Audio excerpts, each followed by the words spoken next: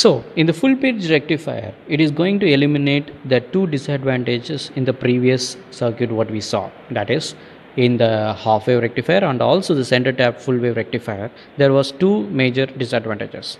To recall it, if in the half wave rectifier you were able to convert only one half of full cycle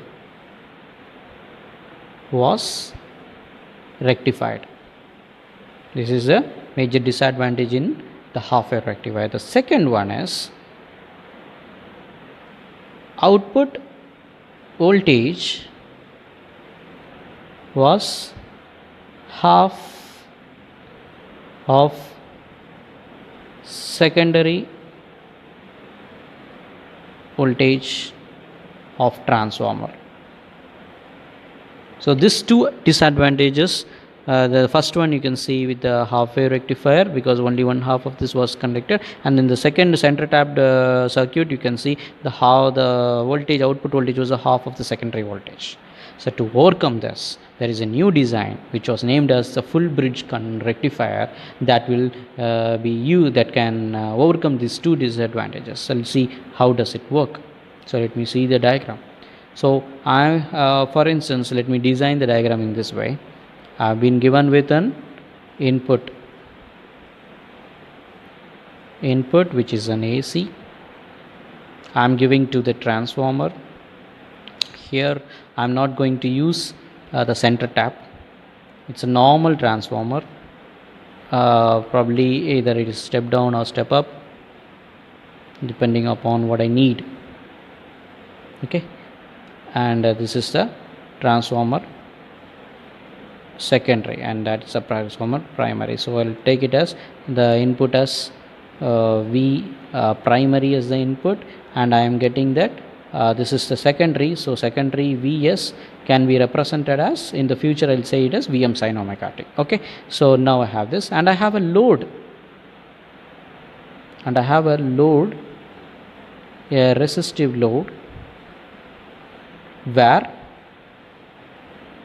it has a terminals. Let me mark the terminal as A and B is given to me. This is my resistive load. So this is RL, my resistive load, and my objective is I have an AC, I want to convert it to DC. And how do I prove it? In AC, during the first half cycle, I can assume that my phase was somewhere here and the neutral is here, and during the second half cycle the phase will come to this point and neutral goes here. There is an interchange, but just because of this it is an AC. Now I want to convert it to a DC, so across my load terminal, so whatever it happens, both in the first half cycle, my current direction should be from A to B, and also in the second half cycle my current direction should be from A to B. Only then it will be termed as a DC supply. We have rectified to a DC. Okay, now let us put a circuit, use the diodes, so that how we can utilize it. And also I have to remember, I have to overcome these two disadvantages.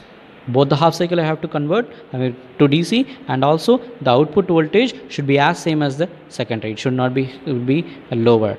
Okay, so in that case what I'm doing, I'm going to use a diode. Okay, I'm going to use a diode here. So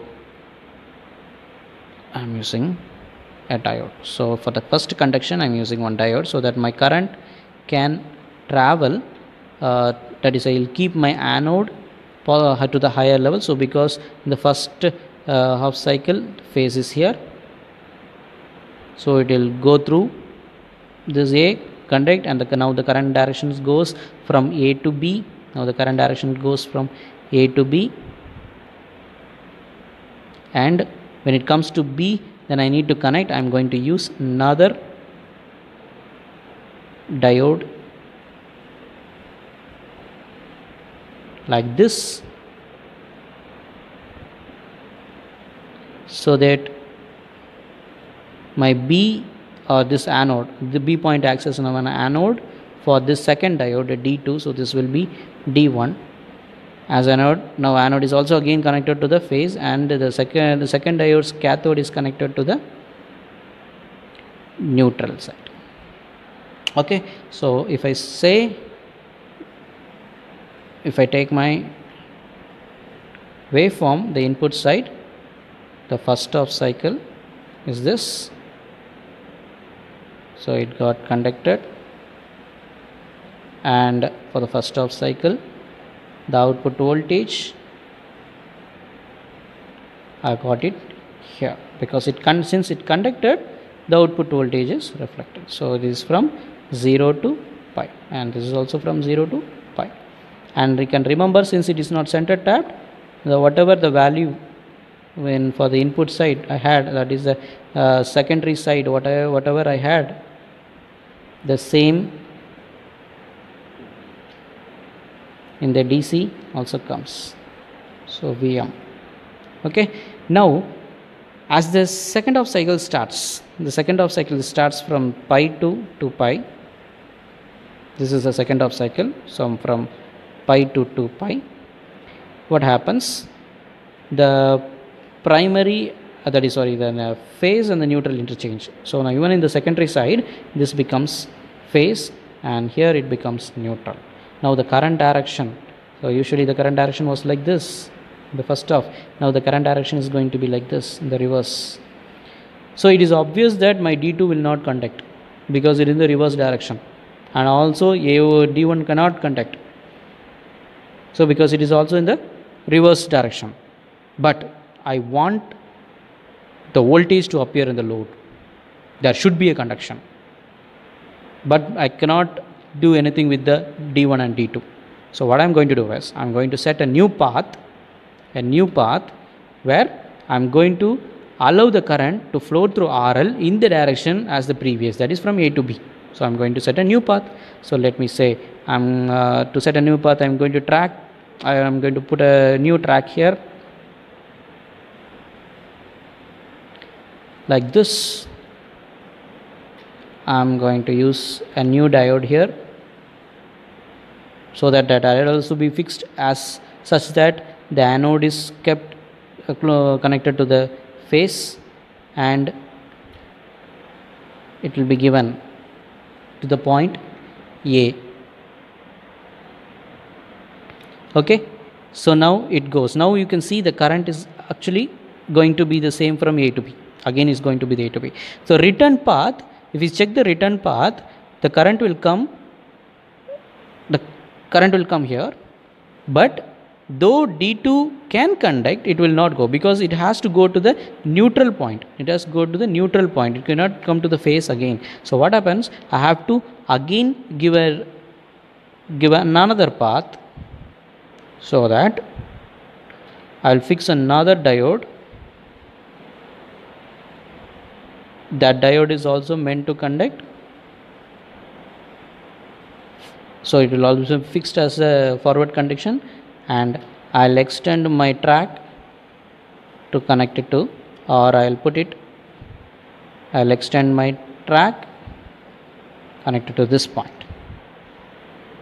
Okay, so there are two more diodes included. This is D3 and D4. So now the second half cycle is also conducted, but since the direction for this RL is going same, the current direction for the RL is also same, the voltage is appearing, the second half cycle is also conducted. Second half cycle is also conducted from 5 to 2 pi, it is conducted. Happy? So now you have conducted both the half cycles, and you can also remember there is no center tapped in this, so that is very easy, you get a full output. So two disadvantages, right? So this is how the circuit works. So if you see the circuit diagram in the books, it will be quite given in a different way to show, because this looks quite messy, so that will be in the book, it will be shown very clearly. Okay, now that is also right circuit, this is also the right circuit, but this is for understanding. Okay, so if you go through this, you will understand why I am using 4 diodes for this full bridge rectifier. and why these diodes are connected in this direction, so that your so that you get an output or not. Okay, so I taught you in this way because you need not memorize any circuit diagram. You should know how to design it, how the current our ultimate aim is to keep your current directions same, both in half cycle. So you can see here the first half cycle, that is a positive half cycle, also the current directions from A to B, and then the negative half cycle your direction was also from A to B. So you have converted your bidirectional signal to an unidirectional. That's why you got a DC, right? So this is your bridge rectifier. So in the bridge rectifier you can easily convert the AC signals from both the half cycle to a DC, and also you can keep the voltage level of the secondary as same. So now your disadvantage, both the disadvantages have been eliminated. That is a greater advantages of using your full bridge rectifier.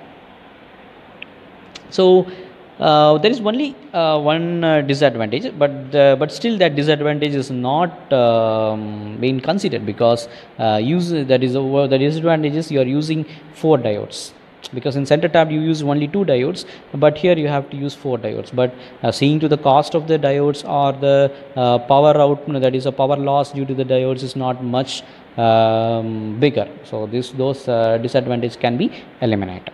Okay, so go through this. This will be helpful for you to understand both the different types of rectifiers that you have seen here. In the next lecture, we will see how to derive the efficiency of this full wave rectifier. So for the full wave center tapped, and also for the bridge rectifier, you have the same kind of a derivation. Only thing is you should note the value of Vs, what is the secondary voltage, how you are going to use it in the problems. Okay, thank you.